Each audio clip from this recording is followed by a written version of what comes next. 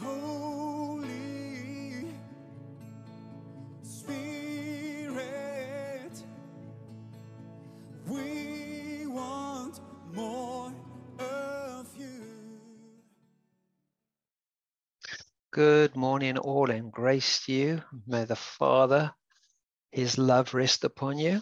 As I continue sharing what I feel the Lord is talking to me to share with you about, and it's again as being the portal for us to carry His presence into this world at this time. And I think this is a very significant time in the history of mankind, where I see lots of outpourings and the youth really being touched and put on fire in a new and exciting way. And we as the older generation, and I presume there's some younger generations here with us, not all included, my age, but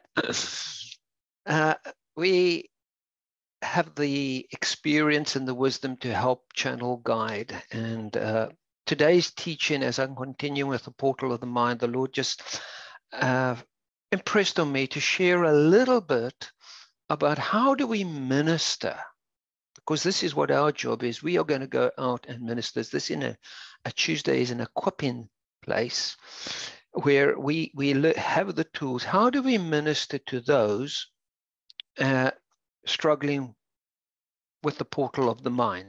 So I'm just going to bring up my PowerPoint right now. And here we go. Hallelujah. Thank you, Jesus. And I just put that at being a gatekeeper again. So be the keeper of the gates. The mind portal, helping skills for ministry. So when we look at the mind is incredibly powerful. And the more I've meditated on this, the more I've become aware this area of our mind is the real challenge. So ask yourself a question and think of your answer. Who or what do you think is the biggest obstacle people face as Christians today? So just think for a moment. Write down your answers if you want to. What do you think is the biggest obstacle people face as Christians today? And I'm going to ask you, is it spiritual forces? Or is it other people?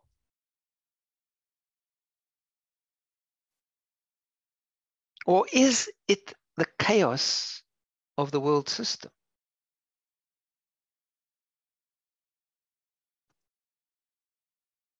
Or is it the Christian's own internal thoughts? So you got a couple there. So what is the biggest obstacle?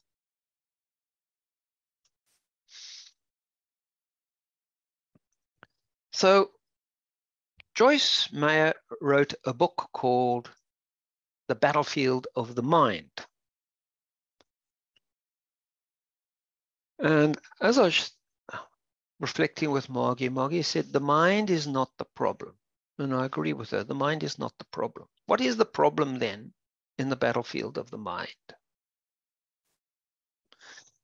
It is the conflict of the entrenched internal thoughts against the truth of the Bible that takes place in the area of the conscious, unconscious, and subconscious minds.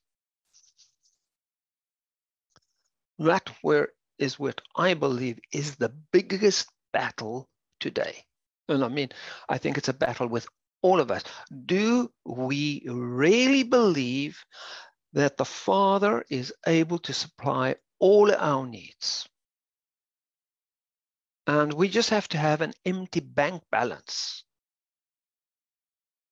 for that to be revealed. Do we really believe the truth? We can say we can, but it's when we come into that place of crunch, those crunch moments. What is going on within our thought life. The battle against, oh, I haven't got enough, and the truth, he shall supply all my needs.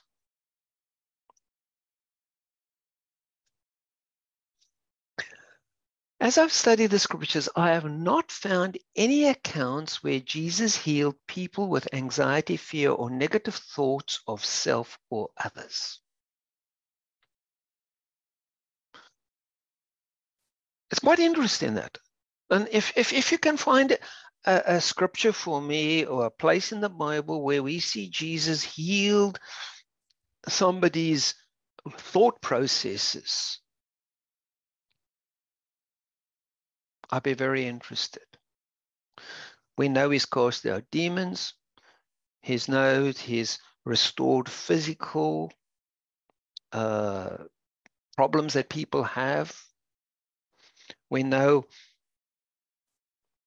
he has, what was the other one that just came into my mind? I can't think of it at the moment. But, you know, we can see what he's done when it's physical, spiritual. But when it comes to fear, anxiety, negative thoughts of self or others,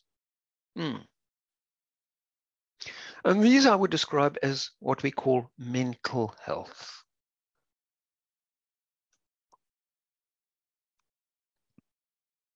It is written, Jesus, yes, the word was diseases. So if you get COVID, that's a pathogenic virus, Jesus can heal that. Jesus forgave, I put the word Jesus in, that's my italics there, who forgives all your sins, who heals all your diseases. And I had a look at that, and that's out of Psalm 103, verse 3. The Hebrew word for diseases is chala, meaning to suffer, be sick, be diseased.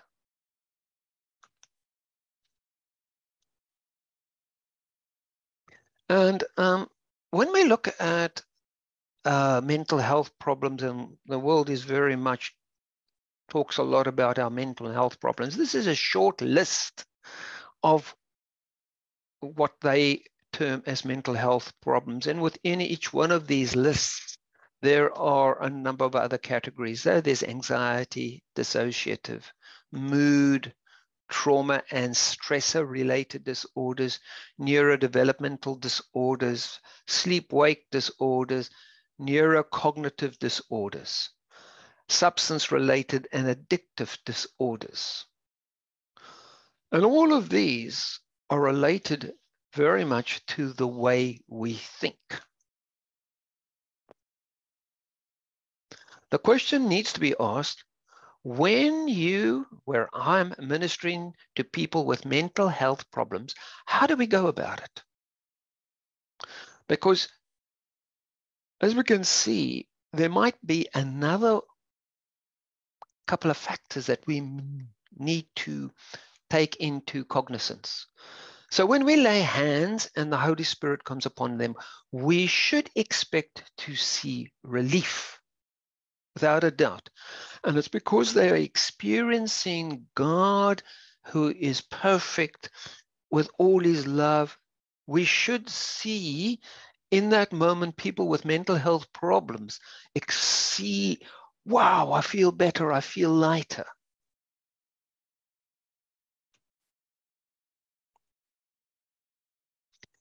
But is that relief sustained over a period of time?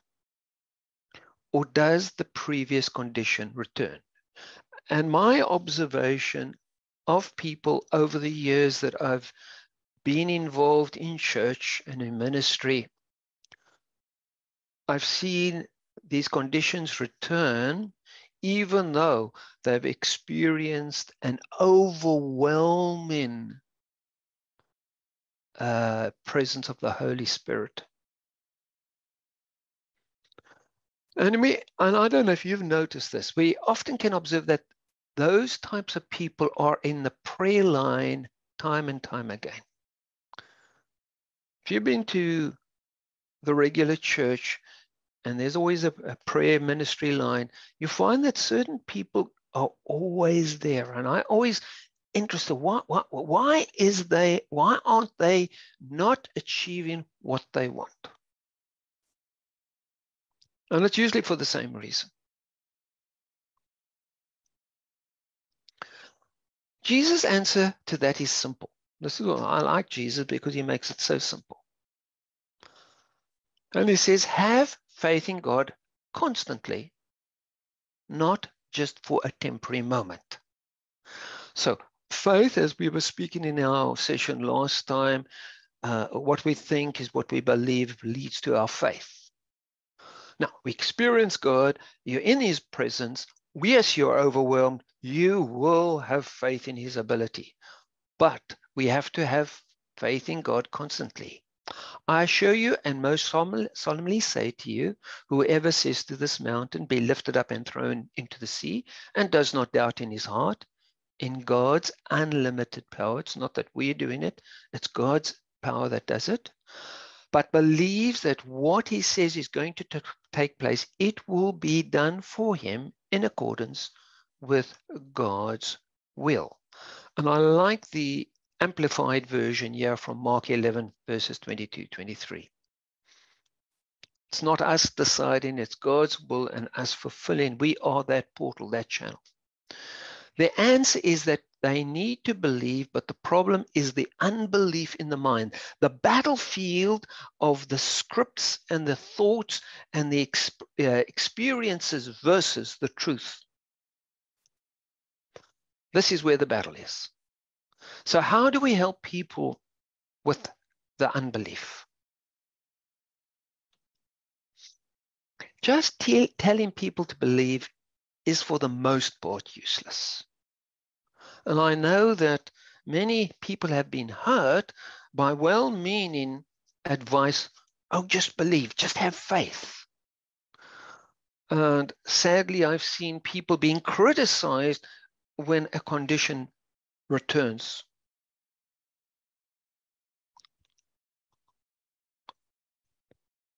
The key here is to help the person identify the source of their unbelief. That's the first point that I would say. What is the source of their unbelief? And, last time we looked at it, there's ancestral iniquity, there's scripts, there's experiences, there's a whole lot of things. But what is the source? Where the incorrect understanding was first formed in the mind. And it's important for them to identify this. And this is where you might have a word of knowledge, a word of wisdom as you're operating in the gifts of the Spirit.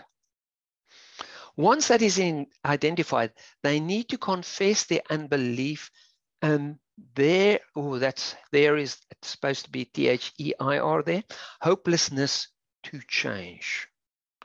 You see, a lot of people think, oh, I can change. No, we actually need the help of the Holy Spirit to change. We have to make the choice. We need to call on the Holy Spirit to help us to change. And if you try to do it in your own strength, if people try to do it in their own strength, it does not work, unfortunately. They then need to ask the Holy Spirit to help them to change. And this is where we got to coach them. As you're ministering to them, you've got to coach them through this to help them with their unbelief.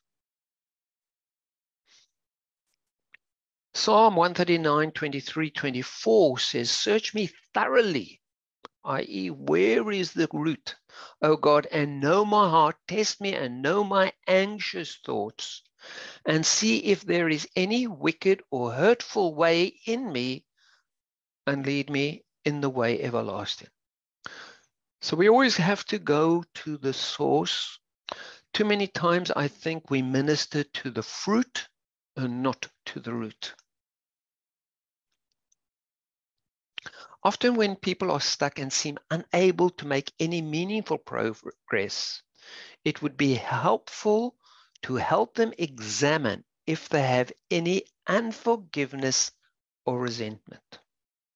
We always need to come back to the core principle of the new covenant, forgiveness. And because we have been forgiven, we need to walk in forgiveness. We need to let go of resentment. Explore if they are judging people. People are very hurt, especially within the church. People get very hurt. They are very, unresolved issues with fellow believers in other churches. Margie and I were listening to Joshua Mills on a Sunday, and he talked about a fallout that he had with Pastor Bill of Bethel. And it was many years later, and they couldn't even realize, they couldn't even remember why they had a fallout. But the Holy Spirit came upon him, and he realized he had to resolve that fallout. And people can get stuck if they are stuck in this unforgiveness and resentment, no matter how long ago. We need to have that pure heart. We need to help them have the pure heart.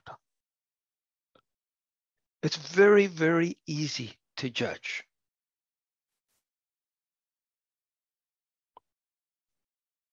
And this is what Matthew 7:1 and 2 says. Do not judge and criticize and condemn others unfairly with an attitude of self-righteous superiority, as though assuming the office of a judge, so that you will not be judged unfairly. See, this is the law of sowing and reaping. Galatians 6. As we sow to the flesh, we will reap corruption. If we are judging, we will be judged. The scripture goes on. For just as you hypocritically judge others when you are sinful and unrepentant, so will you be judged in accordance with your standard of measure used to pass out judgment. Judgment will be measured to you. And that's why it's so vital when we're working with people that are stuck in unbelief, that this area of being hurt by people and then sitting in judgment. And of course, if you are judging, you are not fulfilling the law of Christ.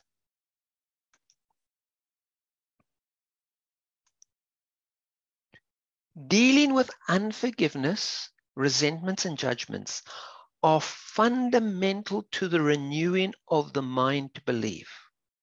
And when I was preparing this yesterday, I was actually surprised at what the Holy Spirit revealed to me.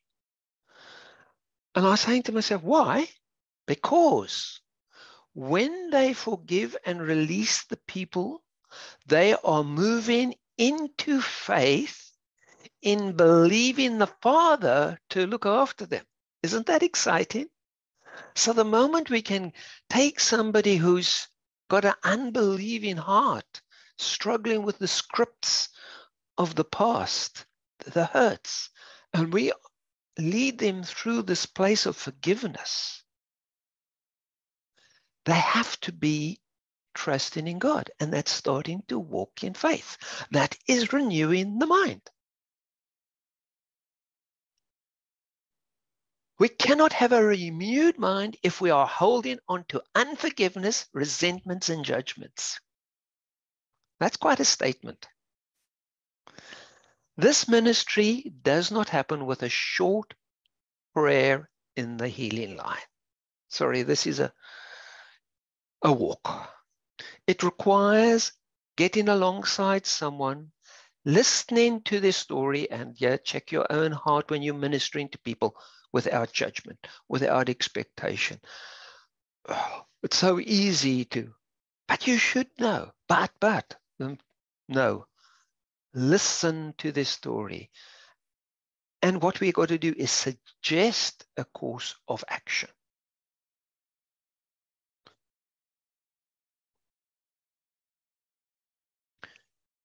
We don't tell people what to do. We suggest they need to make the decision. As Jesus says, they need to take up their cross. We cannot take up their cross for them.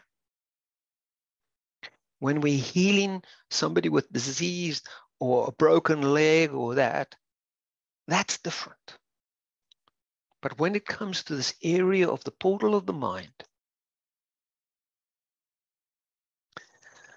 they need to pray, not be prayed for. And this is often a problem that you will find with people coming to the healing line in a congregation. Oh, they just have a prayer. Oh, they feel good. They go away. And then Monday, they're doing the same thing. Be with them as they choose to pray to the Father.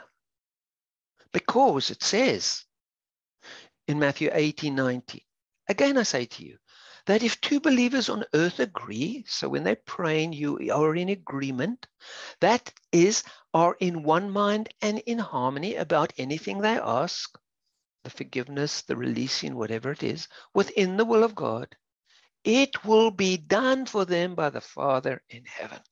Hallelujah. In the renewing of the mind, the person who has to have their mind renewed is the person who should be praying.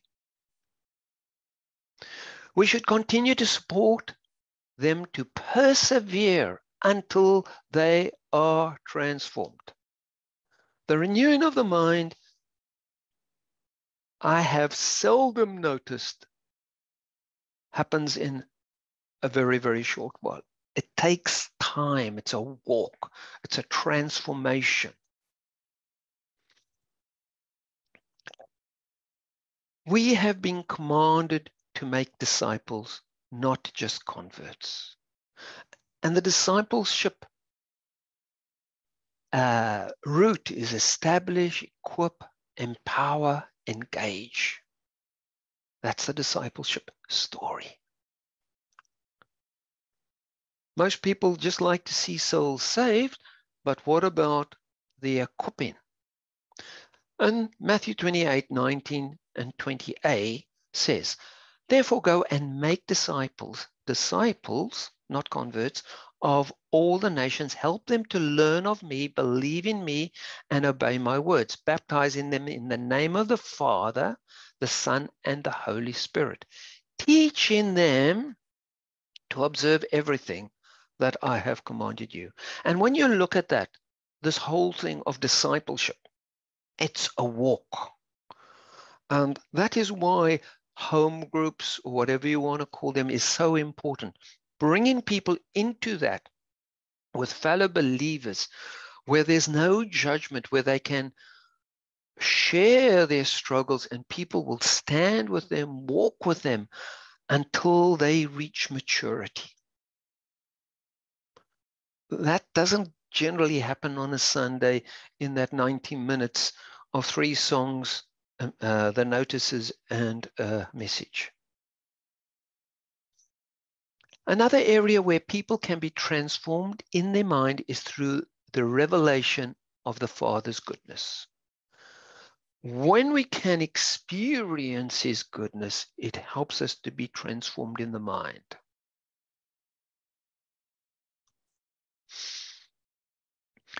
But there is always this.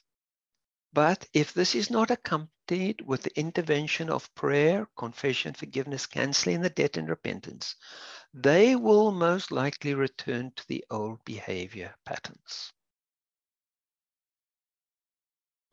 You see, you can have a transformation, but if you're still holding unforgiveness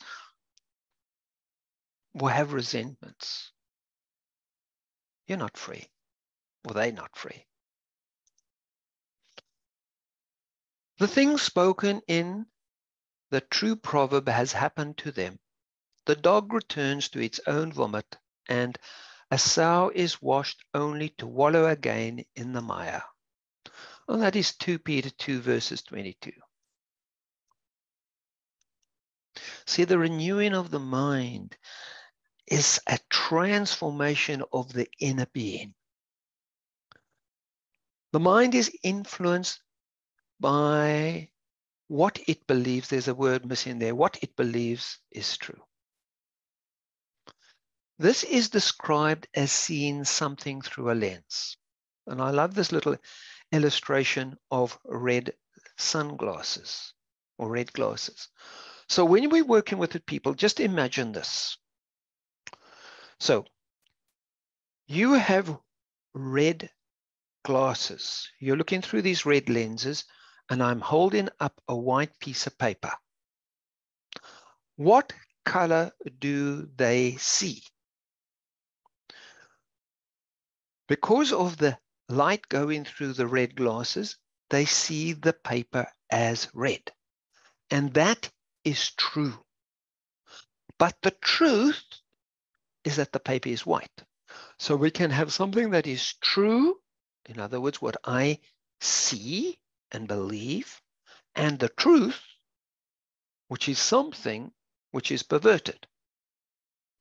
Now, if you are working with somebody whose eyes have automatically turned everything white with a red tinge, and then you tell them, no, it's not that, it's white, they are going to oppose you. They're going to fight you because they know what they're seeing.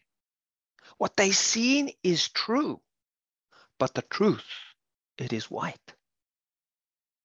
And so this is part of the struggle, and where we need a lot of the help of the Holy Spirit, a word of wisdom, a word of understanding on how to lift those red glasses, lift those red lenses so that they can see the truth.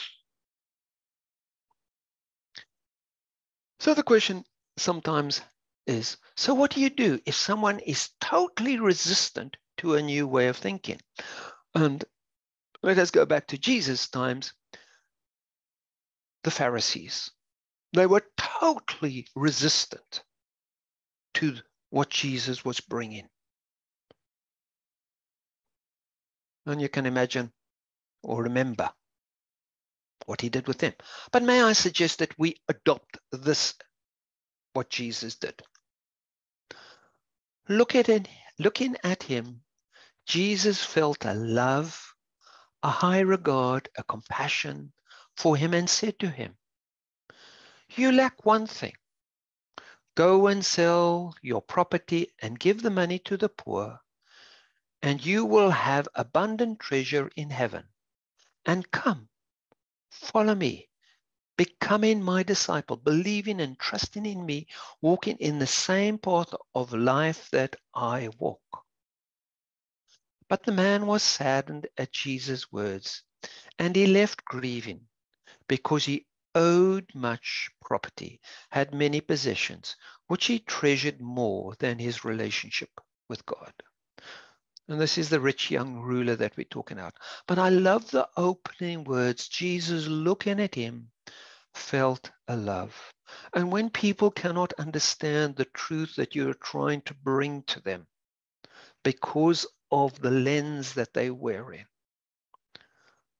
let us just look at them in love and release them for the Holy Spirit to do what only he can do. For me, the bottom line is that just praying for someone does not necessarily renew their mind.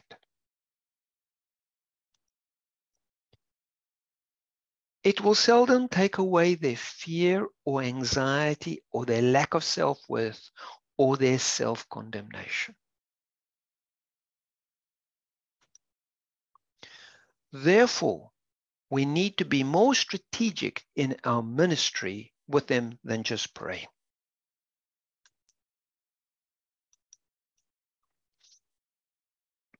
Here are some of the struggles that we need to help people overcome, and it's based on the battlefield of the mind.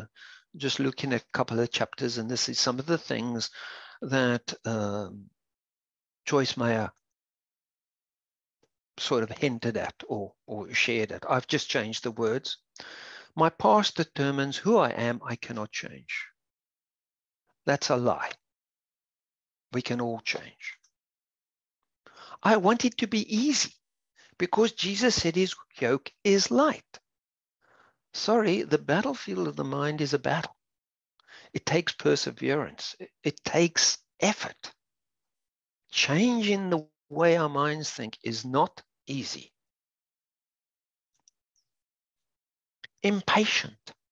I want it now. We live in an instant society. We have everything is instant. The young people, everything they want it now. Nobody is prepared to wait and work for it. Oh, it's not my fault. Blame the devil, blame the pastor, blame the church, blame whoever, blame the parents, blame my spouse. We got to take responsibility for our feelings. Self-pity, it is just too difficult and so hard. Oh, I can't do it. I do not deserve it. I'm a miserable sinner. I'm not going to share anything more on that. Nobody has it as bad as me. Oh, my heavens. I've heard that a number of times. And then I hear the next one. Oh, other people have had it worse. Therefore, I should not complain or want something better. Oh, these are lies from the pit of hell. I must do it my way without God's help. We cannot do it without God's help. We have to make the choice, but we have to do it with his help. If we can go to God and say to God one day, see, I overcome because I did. That's pride. Old Testament says he will not share his glory with another.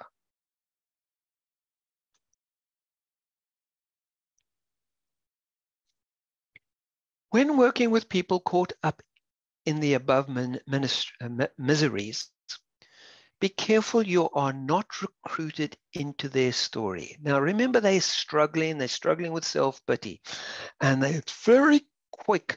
They want to recruit you into some of that stuff, and you have to stand on the outside. You need to feel with them. It's called empathy, but not become a part of their problem.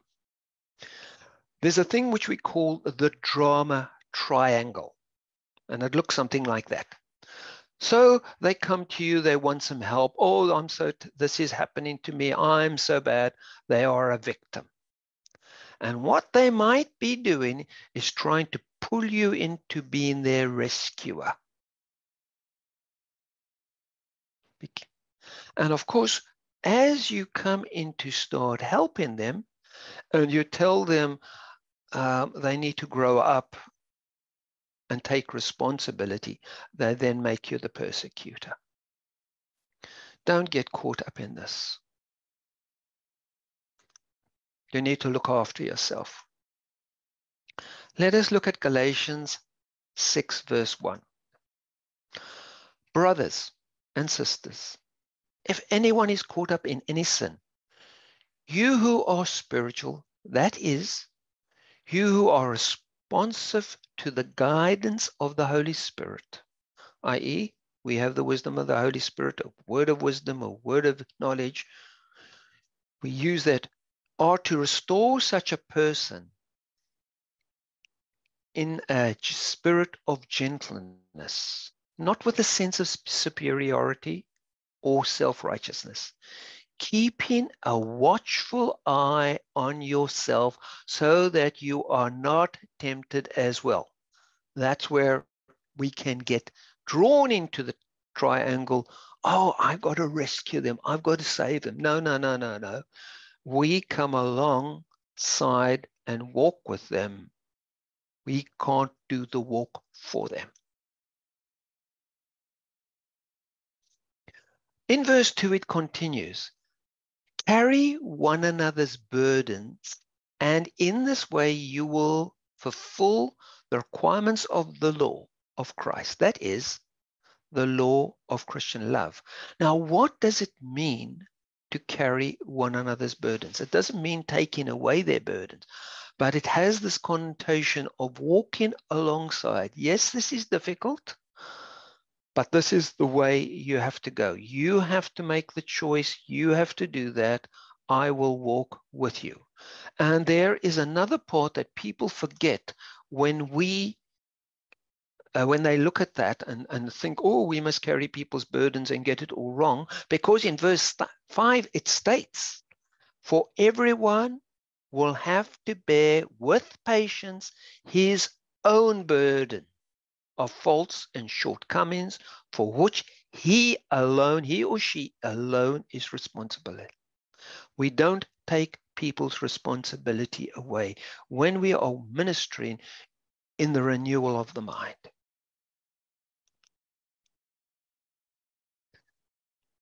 The kingdom of God is free, but it does not come cheap. We need to be determined to work at it until what the Father created us to be is achieved. But it begins with us making a mind choice. In closing, Jesus called a little child to himself and set him in the middle of them and said, most certainly I tell you, unless you turn and become as a little child, you will no way enter into the kingdom of heaven. And here, when I'm talking about the kingdom of heaven, I'm not talking about salvation. Romans says the kingdom of God, the kingdom of heaven, is righteousness, joy, and peace in the Holy Spirit. Therefore, whoever therefore humbles himself as this little child is the greatest in the kingdom of heaven. We have to humble ourselves. When we look at our faults, or people have to humble themselves when they help them to see their faults, own them, and realize they need the Lord's help, but they have to own them. And that is from Matthew 18, 2-4 in the Passion Translation. So I have some questions. Have you been trying to fix people? Have you become part of their problem? Father, I just thank you